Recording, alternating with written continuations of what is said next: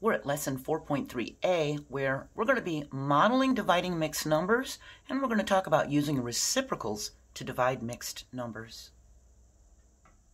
So as many of you know, a mixed number is a number that is made up of a whole number that is not zero and a fraction. 3½ is a mixed number. We can model mixed number division with fraction strips or bar models. We have 1 1/4 divided by 1/8, and it's telling us the quotient is 10. We model 1 1/4, then we line up pieces to match the length of 1 1/4, little 1/8 pieces, because that's the divisor. We can see there's 1, 2, 3, 4, 5, 6, 7, 8. There's 8/8 in one whole. And then we have 2 little eighths. That's 10 pieces that are 1/8 each. The quotient is 10.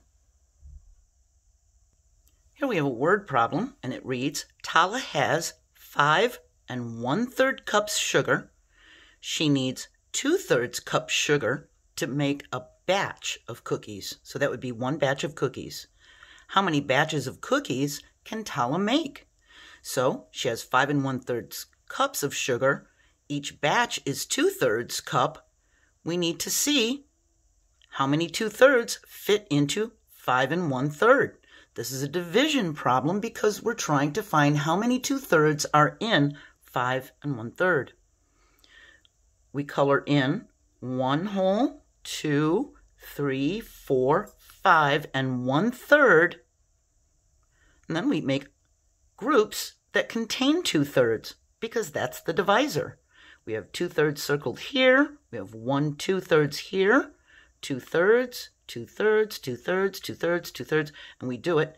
And we can count the groups. There's 1, 2, 3, 4, 5, 6, 7, 8 groups containing 2/3. She can make 8 batches of cookies. We can divide mixed numbers by rewriting them as a fraction greater than 1.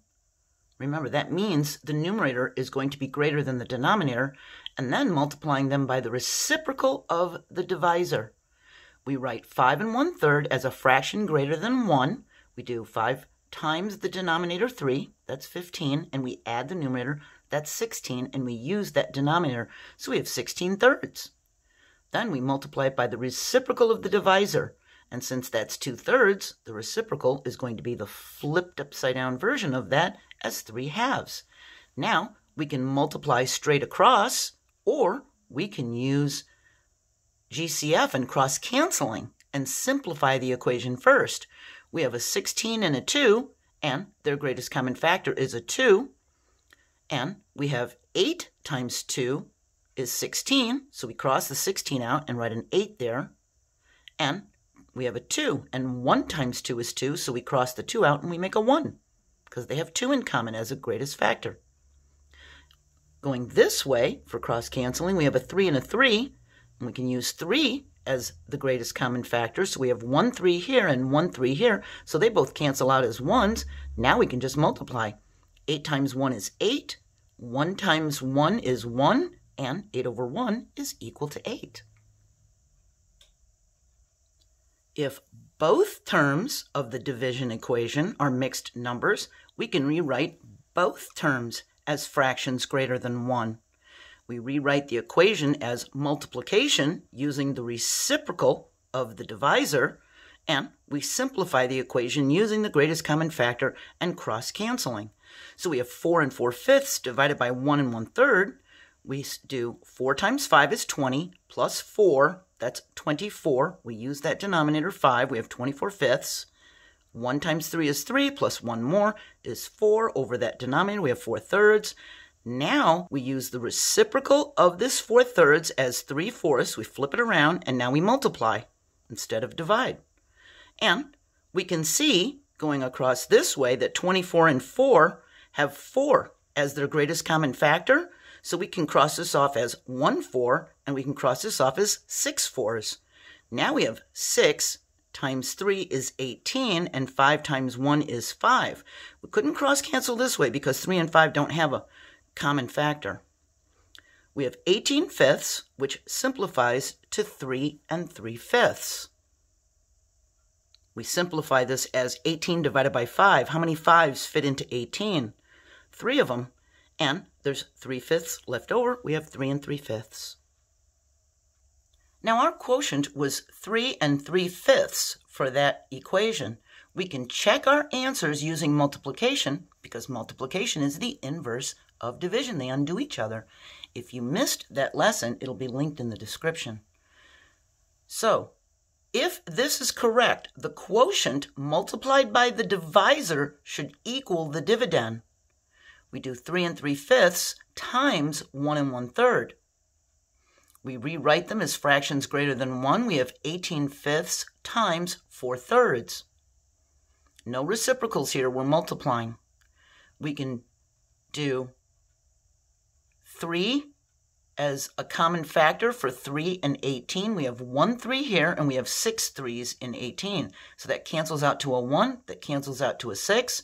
They don't have a factor in common, so we leave them alone. Now we have 6 times 4 is 24, and 5 times 1 is 5. And 24 divided by 5, well, that's 4, and 4/5 left over, and it matches our dividend, so yes, it's correct.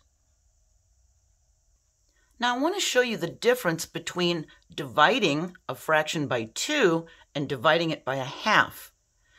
So here we have one whole strip, and here we have 2 1/3 strips for 2/3. We have 2/3, and we want to divide it by 2. If we divide 2/3 by 2, we're going to have 2 1/3 strips. We're going to have 2 groups of 1/3. They're going to be, here's going to be 1, here's going to be another. That's our 2. And the quantity in each group is 1/3. We have 2/3 divided by 2 over 1. We write that as a fraction. Then we flip it around to its reciprocal, so we can multiply straight across.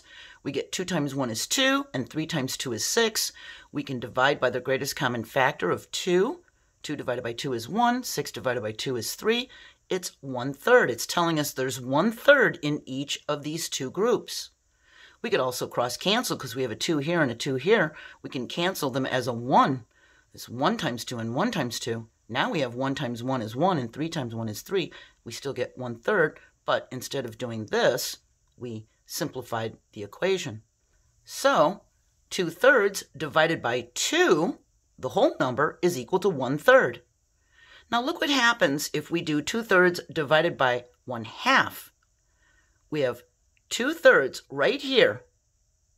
That's our total, the orange ones, okay? So let me move this 1 whole up, because it's just here to let you know what 1 whole is, okay? It's not really part of the problem.